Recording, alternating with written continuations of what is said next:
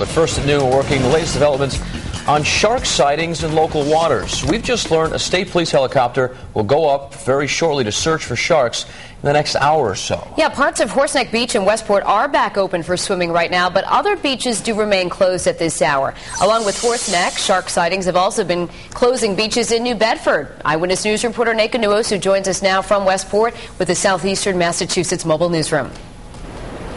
Well, officials tell us that lifeguards were out on jet skis surveying the water, and at this point they believe most of the water is safe for swimmers. Still, they are taking precautions.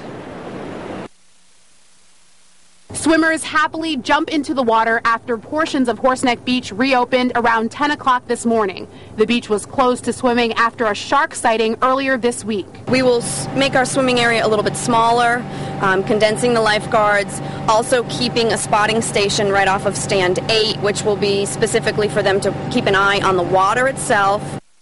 Lifeguards searched the waters this morning and gave the all clear, though officials are still being cautious, not only worried about potential sharks, but rough waters. This beach is common. It's a common place to have high rip current, but it's better safe than sorry. We want to keep everybody safe. Those waves going to be like that now for the next 3, 4, 5 days, as long as that storm is out there.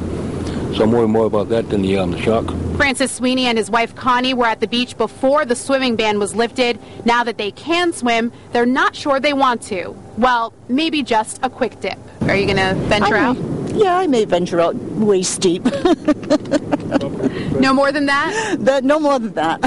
I never do anyway. Well, state police tell us they have several other helicopter missions today, and though there have not been any shark sightings here at Horseneck Beach, they still plan to survey the waters just in case. With the Mobile Newsroom here at Horseneck Beach, I'm Neka Nwosu, Eyewitness News.